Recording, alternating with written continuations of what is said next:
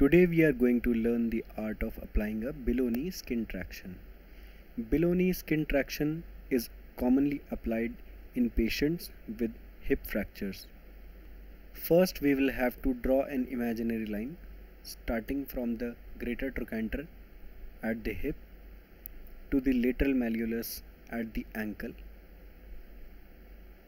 This line will be used as a reference line for the placement of strapping around the leg. Before applying these straps, we have to cover the bony prominences around the ankle joint, which are the medial and lateral malleolus, and around the knee joint, which is the fibular head.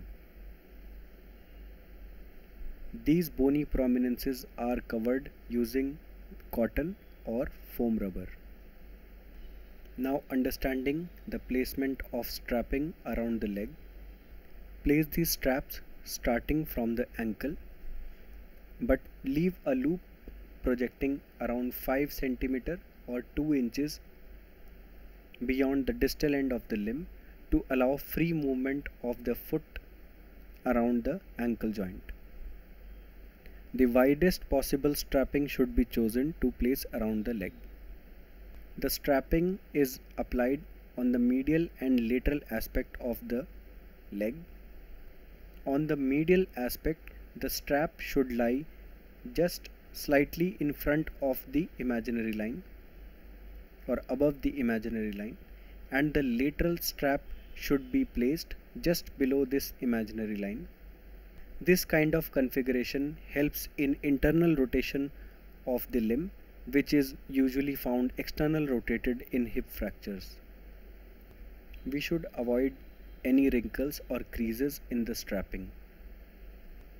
Now apply a crepe bandage starting from the ankle joint upwards, which should be firmly applied, but the bandage should not be so tight that it causes skin or vascular complications.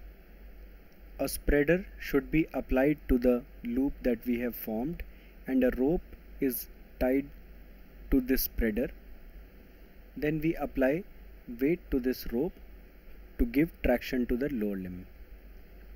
A maximum of 10 pounds of weight should be applied using this traction. This traction is also known as Buck's traction.